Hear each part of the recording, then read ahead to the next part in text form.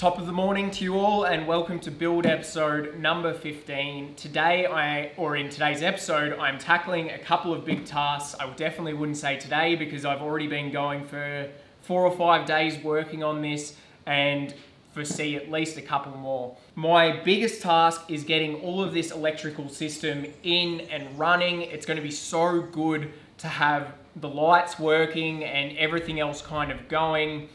But I would be bullshitting you if I said I'm excited about actually hooking it all up, because the electrical side of the van build is really daunting. You know, I'm not an electrician. And as you guys know, if you saw, I'm putting in two 200 amp hour lithium batteries.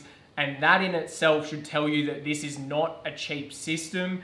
I have got a really high-end Xantrex inverter going in that is awesome. I had one in my last van. They're bloody awesome. So I'm looking forward to using that to power blenders, coffee machine, everything like that. And then I have the RedArc Manager 30. And what this is a total battery management system that is going to ensure that my batteries stay super healthy, because when you spend a lot on a battery, you want them to last a really long time. But I don't want to get ahead of myself, because before I get into the electrical system, if you remember last week's video, if you saw it, then you'll know that I said I tried to make the overhead cupboards and I screwed them up. So this week I've had another attempt at making the overhead cupboards, and the reason I need those done now is because one of my electrical compartments lives in the overhead cupboard. So this was my first attempt and it was a dismal fail. Let's have a look at my second attempt.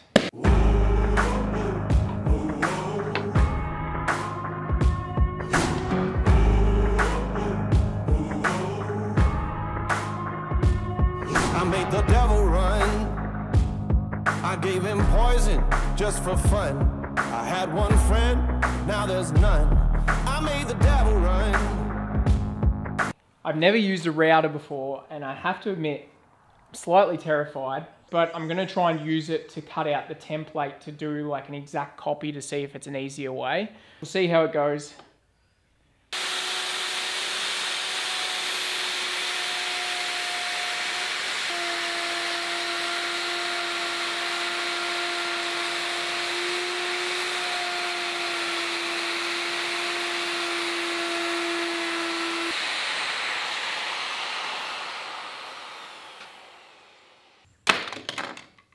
Oh. Well, apart from being super messy, from what I can tell, that actually cut. That was really easy. This could actually be a goer.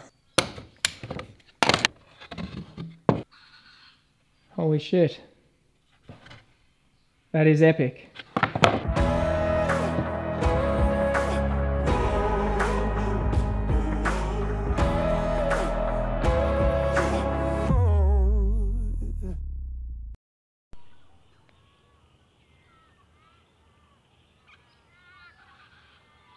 Good morning. So last night I got all of the end pieces and the cupboard dividers all cut, and with that router they are pretty much bang on identical. They fit really well.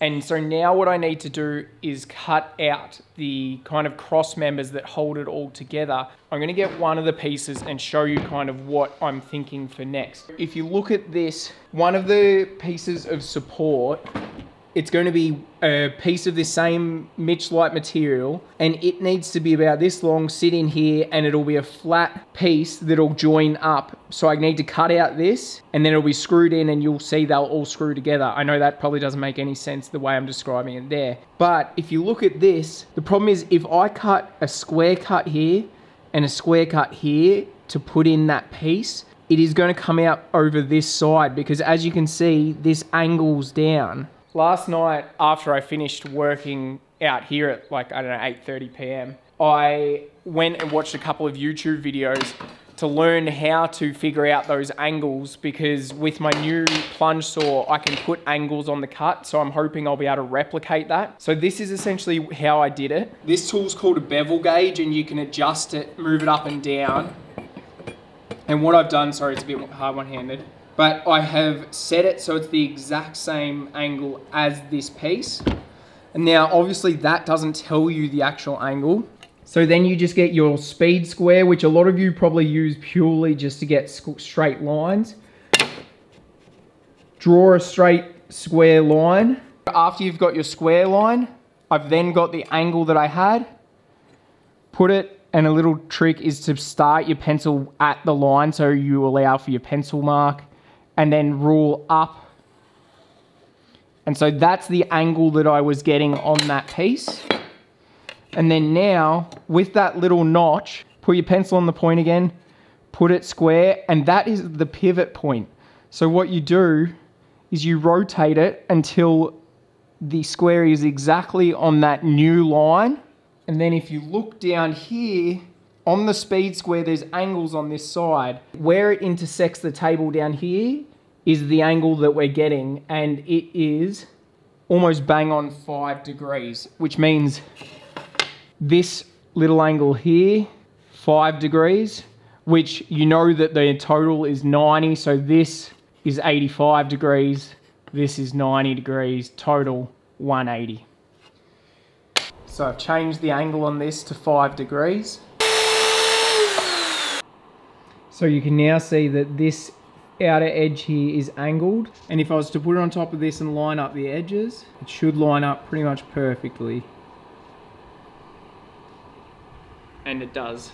I'm bad as bad can be, so bad that it's hard to believe.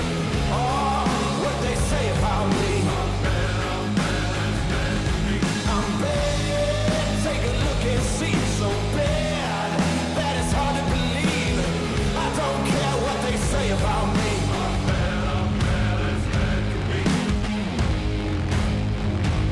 I watched an empire fall. I stormed the gate and scaled the walls. They wouldn't share, so I took it all. I watched an empire fall.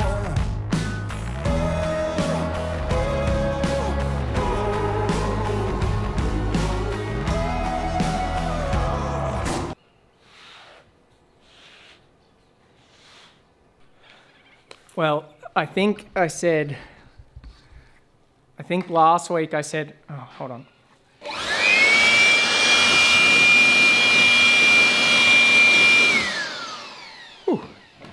I think last week I said that plunge saw is my new favorite tool, and it still is, but the router comes in a close second. This side of overhead is finally ready to be assembled. I really bloody hope it fits up in place and lines up nicely.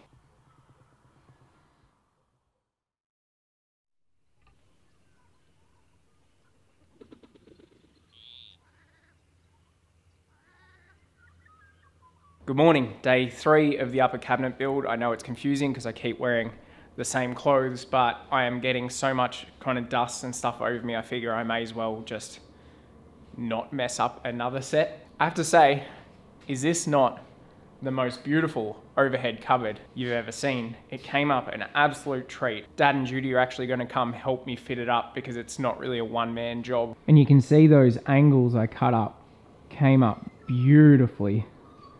It all fits in so nice. That's the other angle. Hi Max, morning.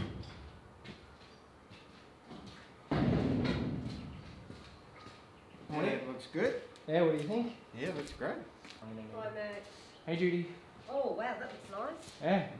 Good fun. Very clever. It's as good as a bought one. Bad as bad could be. I'm bad as bad could be. I'm bad as bad could be. Okay, so here they are. I have to say that I am quite amazed that they fit up kind of perfectly first time. To secure them in, I put metal screws into the metal ribs and then just used the chipboard screws into the liner as well. And it is super solid. Like, I can shake the whole van.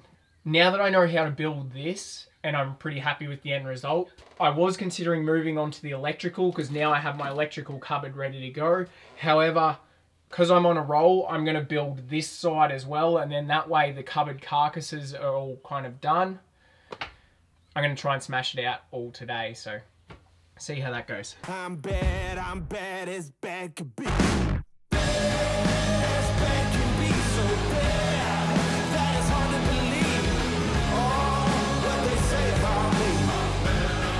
Yeah, I'm bad. Take a look and see, so bad that it's hard to believe. I don't care what they say about me. Oh, I'm bad as bad can be. Oh, so bad. I'm bad as bad can be.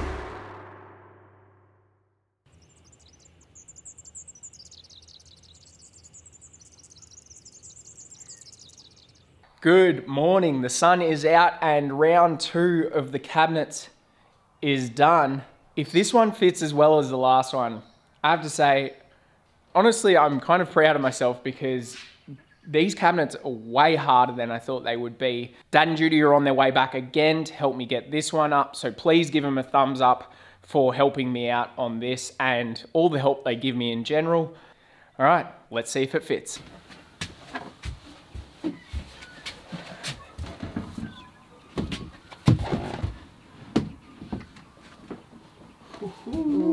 Looking good, Max. Looking very good. Yeah, I gave this end a little trim. Yeah, you're a bit neater than the other one. And I gave that one a trim too. Yeah, jeez. 60.5. 60.45. I'll take that. Lovely work, Max. I am so stoked with how the overheads turned out, and it is really starting to give me the exact feel for how this layout is going to feel actually living in it. And I have to say, I am loving it. And I'm loving my decision to leave this section above the couches free of overheads because it just really opens it up, and I am going to have some sneaky little features in there too. So stay tuned for that. Before I get into the electrical, I wanted to quickly address the weekly questions, and there's a comment that I can't really go past because there was probably 50 comments saying it. I'm so glad you all loved my extending deck / table, and yes, it is both. I feel like some people need to take me a little bit less literally. I made it to be a table out the back, but also a potential deck, especially for Oki. I think he's going to love sunbaking on it. But the comment over and over again was that I should have some form of extending leg out the back of it to increase support when there's weight on it. And even though the draw runners are designed to carry that weight, I'm going to take that on board because you're right, I wouldn't want them bending. So I assure you it will have some extra support before it gets too much weight on it. Okay, so we are onto the battery compartment area, and as per usual, I have slightly over-engineered it and overthought it. So this area under the seats is going to be my battery compartment. I'm going to put a partition wall in from here, and I had to make it big enough that I allowed enough ventilation for the inverter and everything else. And I wanted to make it neat, so all my wires are under here. They're all obviously going to be sorted. But it's generally a bit of a game of Tetris in terms of fitting things in without over cramming them that they don't get adequate ventilation. So after I've put these lithium batteries in place, the next kind of most essential thing that's going in my battery system is the Xantrex Freedom XC 2000 watt combi inverter. And by inverter charger, that means that not only can it power all your household devices working as an inverter, but it is also a charger where you can have it plugged in from AC power, as in like a house power, plugged into this, and it will convert that and charge your batteries with it. So as you can see, there is movement, even if it's only slow.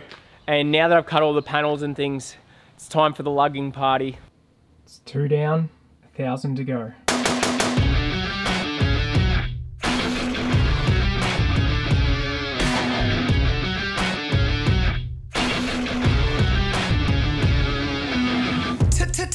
Ticking time bomb, and I'm about to explode. I got a nuclear reactor deep down in my soul. I'm 30 seconds from a meltdown. Blood is running red hot through my veins. I got a heavy metal fury. I'm coming for pain.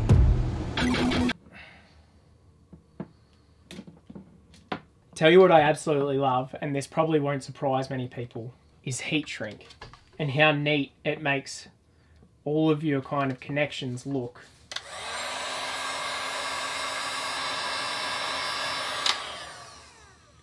And it's like, it's just so easy as well. I don't get why people think it's easier to use electrical tape, because you literally slide it over and you can't screw it up.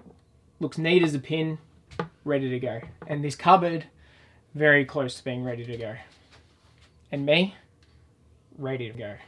So this bad boy, which I showed you at the start of the video, is the RedArc Manager 30, and it is essentially, as the name suggests, a manager. It is an all-in-one. It is a DC to DC charger, meaning you can charge off your alternator. It is a solar MPP charge controller, and it can also charge from AC power. On top of all those things, it looks after your batteries to make sure, especially with lithium, that they stay at the right state of charge all the time and ensure the correct input is coming in.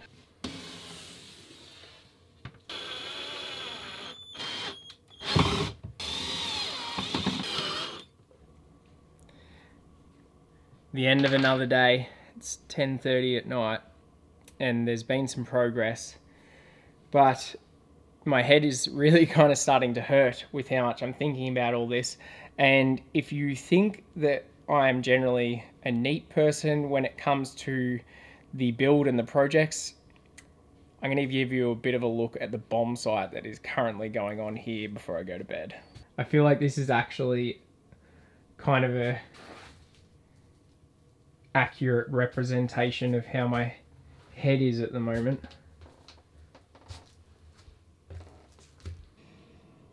Yeah, oh dear.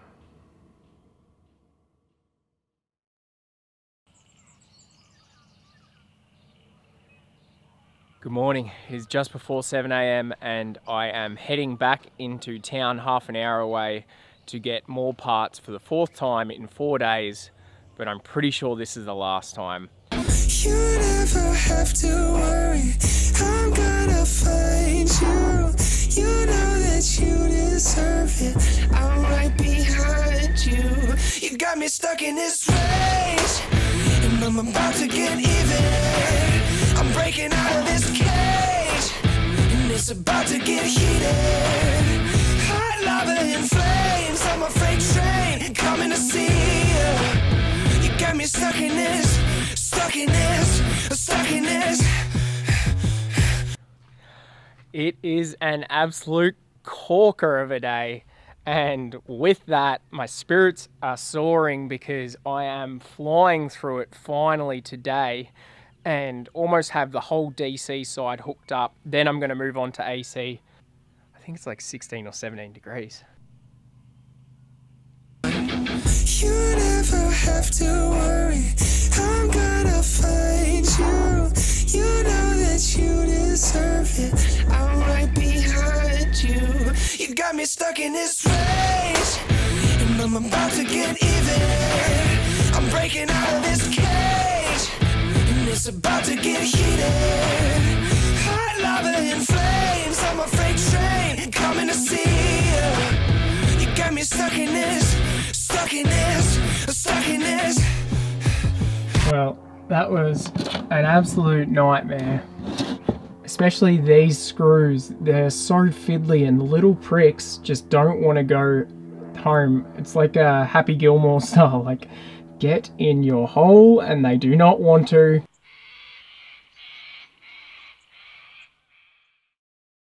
Well, it is another glorious day, and this time the sunshine is potentially going to mean a little bit more because the batteries are ready to go. Let me show you guys. But first, fashion.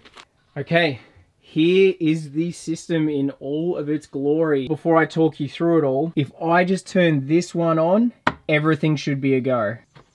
Let's see if things are working.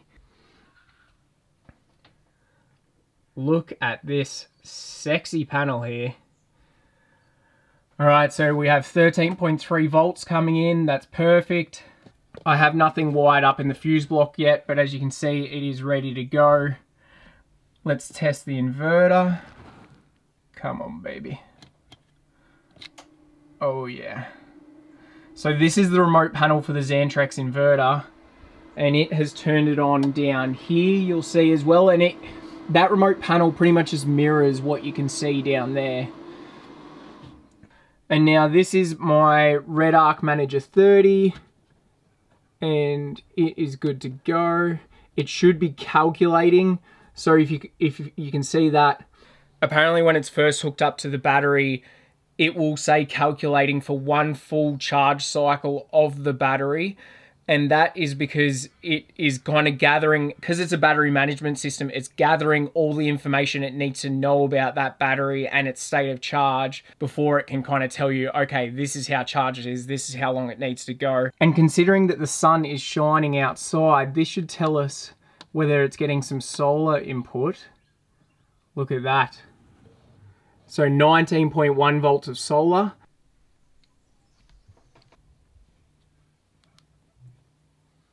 Another easy test. Now, I haven't labeled it yet, but this should turn on exterior light, baby. I think it's time for a bigger test. Because I don't have any power points wired up yet, I have hooked up, this is just a power lead that I'm running.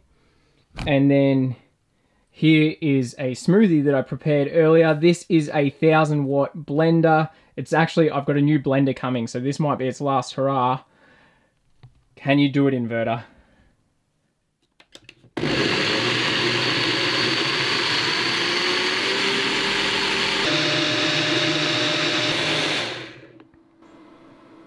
And you can see the voltage just jumped straight up, back up to 13.1 volts.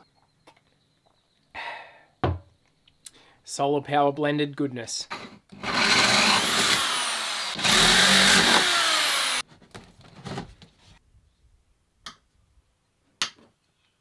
Almost just came a real cropper because I was going to wire up the first of these LEDs and I thought, oh, surely that the black is negative, therefore the white's positive. And lucky I didn't wire them all up and potentially solder them and then turn it on, because tested it on the battery. No siree, the black is the positive and the white is the negative. Seriously, what the fuck?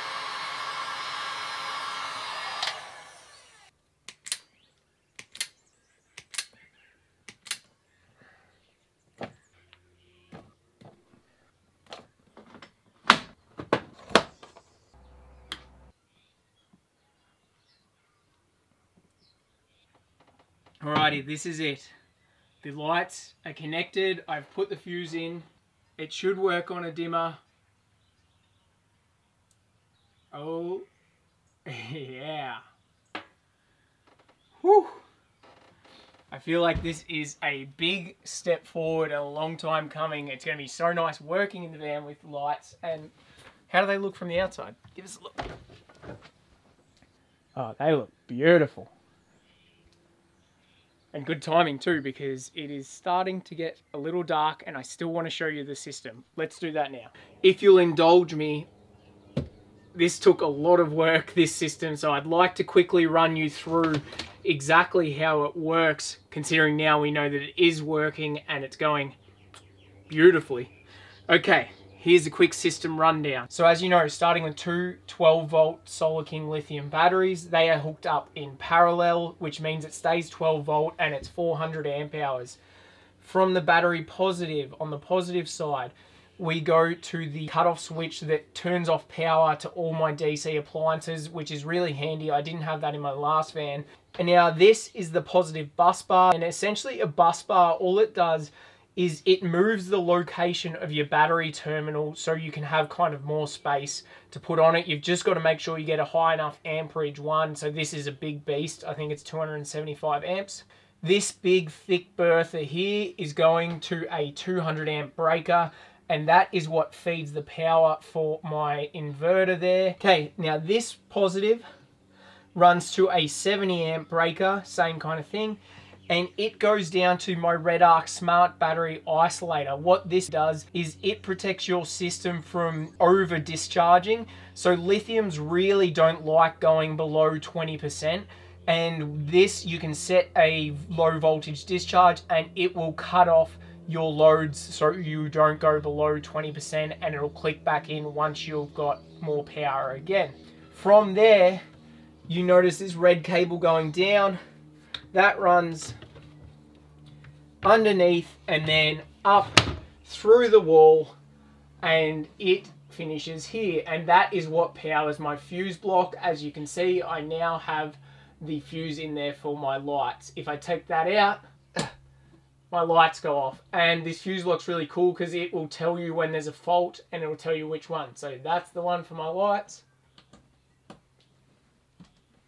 No fault, we have lights. And the only other thing on the positive side is this one, and that's what feeds my RedArc Manager 30. Now, the Manager 30, it actually relies a lot more on the negative side. So if you see here, this big bertha coming out of the negative here goes to the battery sensor, or it's also known as a shunt, and that has the negative on one side and the common ground on the other. I have another bus bar for my common ground, and that's where all those are going there. And they all enter the Manager 30 by this port, which is super easy. You just screw them in. And then, yeah, the Manager 30 kind of reads everything that's going on in your system, makes sure it balances it right, and it controls what is inputting to your battery. A really cool feature is that it has green power mode, which essentially means, say you're getting power from solar as well as AC power, it will charge your battery with both, but it will prioritize solar power. So yeah, it kind of prioritizes green energy, which is obviously really cool. And to be honest, I don't plan on using AC power, like power from houses, very often at all. I've got 320 watts of solar on the roof, and whenever I drive, the alternator is also going to charge my battery. So this baby is going to be off-grid. Like, it will be completely self-sufficient. And you know, in today's world, it's kind of cool to have a vehicle that, or a home that is not reliant on anything else. And that is my system. What do you guys think? Are you impressed? Do you think I've done it terribly? This is way different to my last system. It's way neater. It's way more complicated. It's way more expensive a system than my last one because I went really budget last time, but this time it is for the long term. And just like that, electrical is done, the overheads are done, and I am stoked with the results. Thank you so much, guys, for sticking with me. I hope you got something out of this episode. The electrical I found a little bit hard to film because there was so much sitting around on my ass just trying to figure out what to do. But I am, as I said, very happy that it all works now. Next week, I'll be tackling plumbing, and after that, it's kind of all the big tasks done. This van is turning into a home, and it is really starting to be quite a luxurious one, if I do say so myself. I'm sorry again that this video took quite a while to come out. If you don't follow me on Instagram, I put up multiple stories throughout the last week and a half, kind of giving progress updates. So I'll put my Instagram here. Make sure you follow me there so that way you know when videos are coming out or if there's a reason that it's been delayed. Otherwise, if you enjoyed the video or think that the van is progressing nicely, please give the video a thumbs up, and I will see you guys for the next episode.